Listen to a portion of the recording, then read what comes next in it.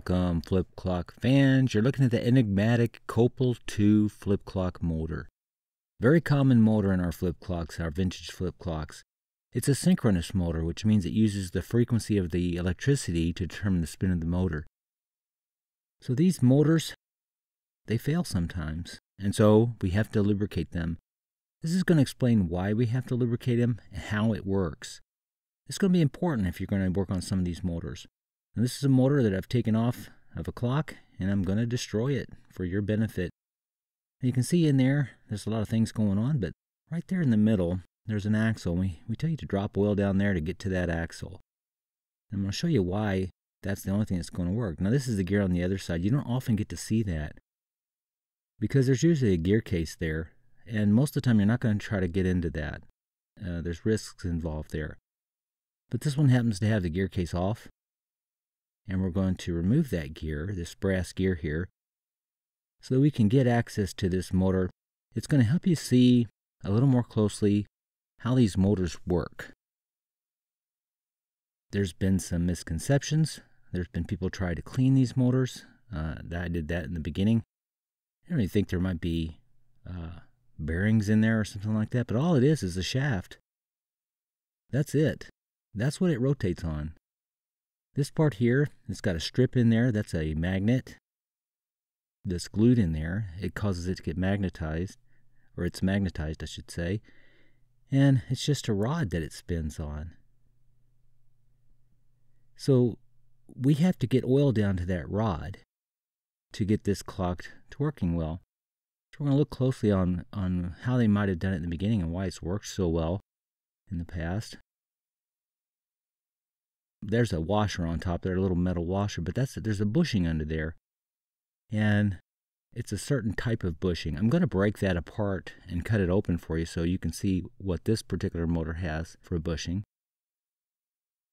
Here we see this metal part here. The people looking at it and think that's moving. That's not. That just causes the motor to have poles. That is, this is an 18-pole motor, so that will cause the motor to run at 400 revolutions a minute if it's on 60 hertz.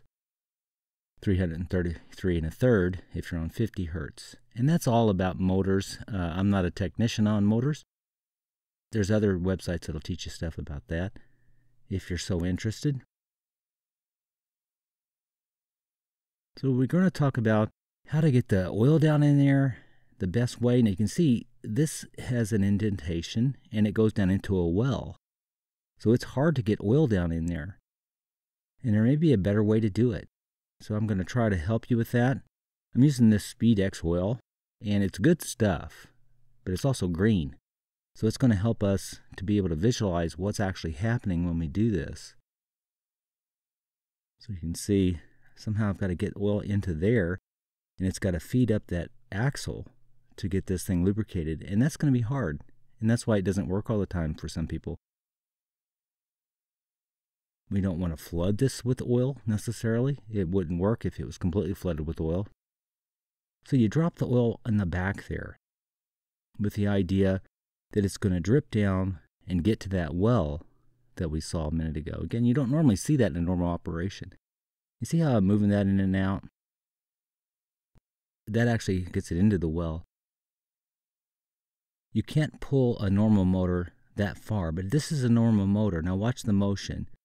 It comes out about 1 millimeter, and if I oil it and gently pull it out like that, it's going to help that oil get down into that well.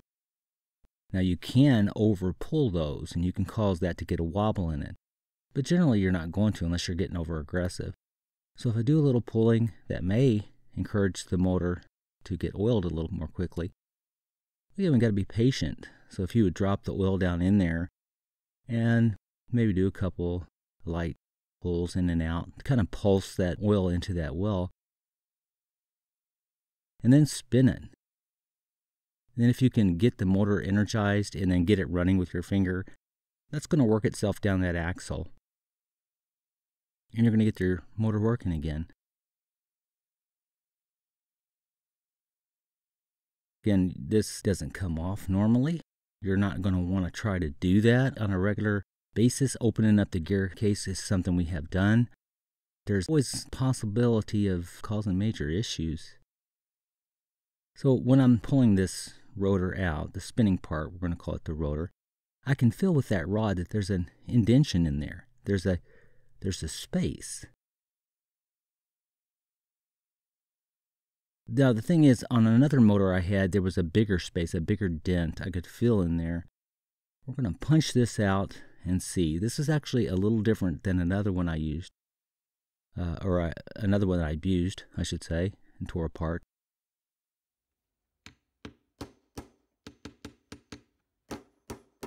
There you see kind of a cartridge that popped out, and there are two of those in there. There are two of these cartridges. It's very interesting way they've done that. Again, I did have another type that just had two bushings and an empty space. You think, well, maybe there was grease in there or something. There is no major empty space. The cartridge is the deal, and that's what it spins on. What actually is that? Well, I'm going to break one of those open so you can see. It turns out to be, so this has been busted open, it's a brass bushing that's been impregnated with oil. Now if you look, you can see that bushing is interesting. It looks like a charcoal briquette. It's metal powder that's been compressed.